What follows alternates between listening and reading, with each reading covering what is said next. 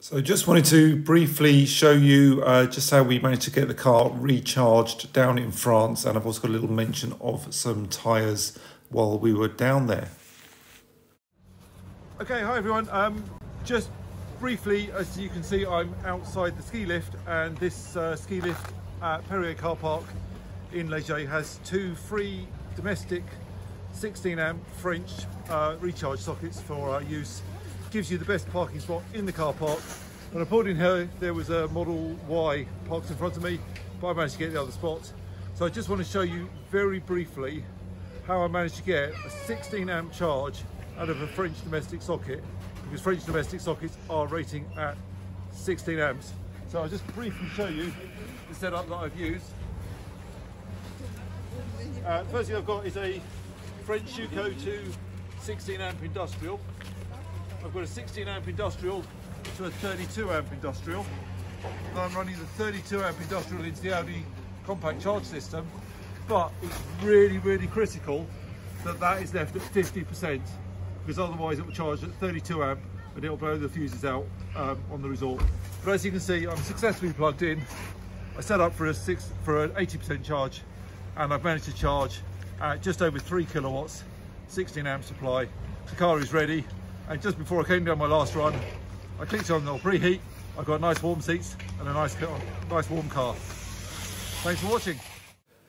Not only were there the domestic charging sockets, which were fairly widely available in a lot of the car parks, up at the Montcherry cable car and also up at the golf course, they did have some Tesla destination chargers that were set for any vehicle, and they were running at 11 kilowatts. So on a different day, when I just needed a little top up of the battery before the drive home, I did use the dedicated car charging point, which again gives you the best car parking space by the chairlift. And it worked out really well for us. A bit of a queue on the last day resort. I think it was full of Teslas. They're all topping up to go back to Holland.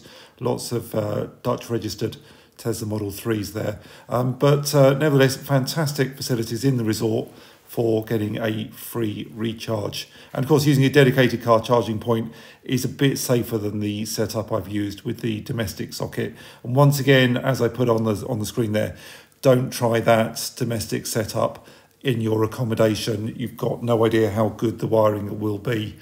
And although French sockets tend to be individually circuit breakers, all at 16 amps, there's always the possibility you could overheat the wiring in your accommodation. So please just do this at dedicated car charging points outside, where there's a much lower risk.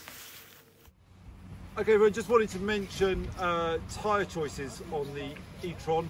Unfortunately for me, my leasing company, which is Tusker, who supplied the company car, they don't give me a choice of winter tyre or all-season tyre. They insist, when available, on fitting the original tyres as supplied with the vehicle.